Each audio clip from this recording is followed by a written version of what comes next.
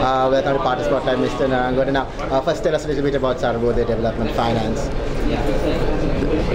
Sarvodaya Development Finance Limited we launched today, but we inherited the range of the seeds originally. About 3 years back, the seeds company changed into the name of Sarvodaya Development Finance Company. And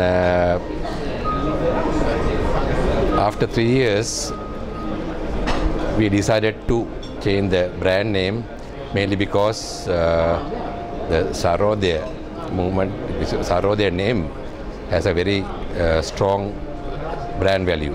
Right. So, what is the ultimate goal for Sarvodaya Development Finance?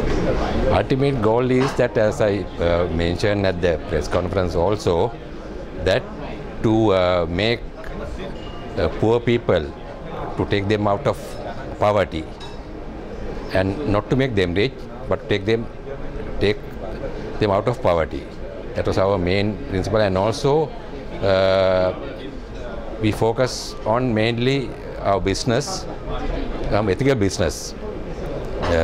For instance, we don't give facilities to animal slaughtering or gambling or alcohol business, and we run our business more on ethical principles. Right. So, where do you hope to take Sarvodaya Development Finance? What is your ultimate goal?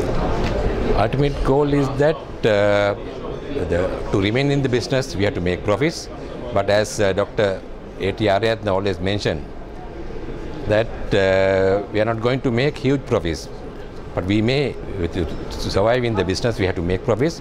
But that profit also will channel back to the society through the Sarvodaya movement. So, unlike other companies, our profits will not go to individuals.